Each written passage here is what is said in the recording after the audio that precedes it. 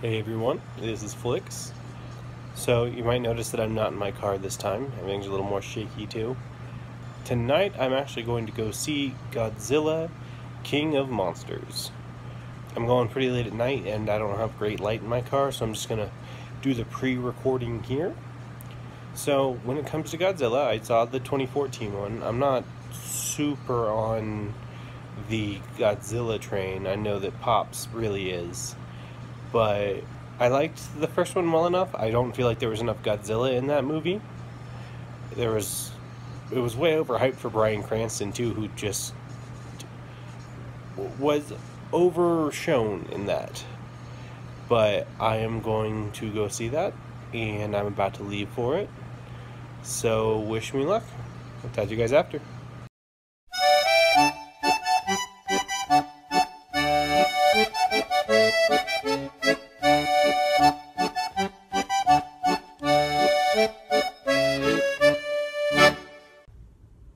Hey guys, so I said I was going to do a review in the car probably because it's going to be so dark, and it is really dark outside. It's after midnight, but I just wanted to get a few things off my chest having just come out of the movie, because something super negatively affected the movie for me that wasn't the movie's fault. I had these like 4 little brats that were sitting in front of me. This is a 10 o'clock showing at night, and their parents evidently just left them there. So there's these 4 kids in front of me that just would not shut the hell up. They just, the entire time the movie was going, any expositional scene, they would just be talking and talking and talking. And during the movie, when any action scene was going, and it was really loud, because I will say the one thing, like, Pops was right in saying I should watch it in Cine 1 because the sound's amazing in it. But these kids would be yelling to each other, sitting next to each other. So, like, just to all parents out there, learn your kids some fucking manners. Don't let other people have to deal with that shit. Because that movie was fine. It was okay. It was good. It might have been better, but I don't fucking know because I had to deal with the fucking brats the entire time. I didn't want to grab the movie theater people because at the beginning they were fine. I don't even know if they got a freaking ticket for it. But the beginning they were fine, then suddenly like halfway through, they just would not shut up. So, that having been said, the movie was fine.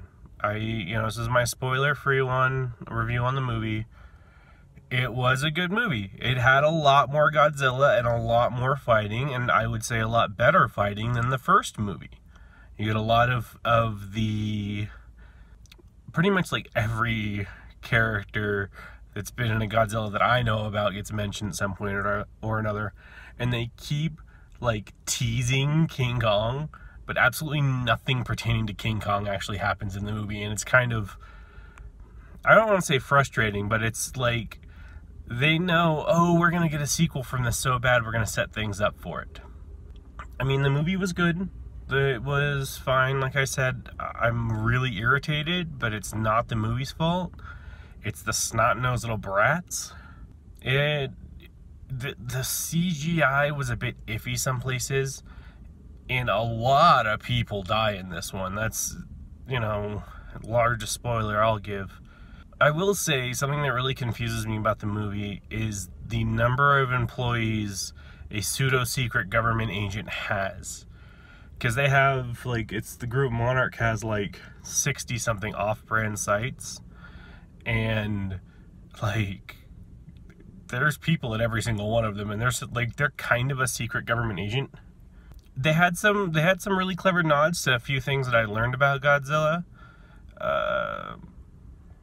And overall, I think the movie was fine. I'm not going to give this one a number right now because my irritation at the audience is a lot worse than this movie deserves. So I'm going to think about it, sit through, calm down, and like kind of think about it more rationally. I'll, in a better lit area, record the rest of this, the spoiler review, so stay tuned for that.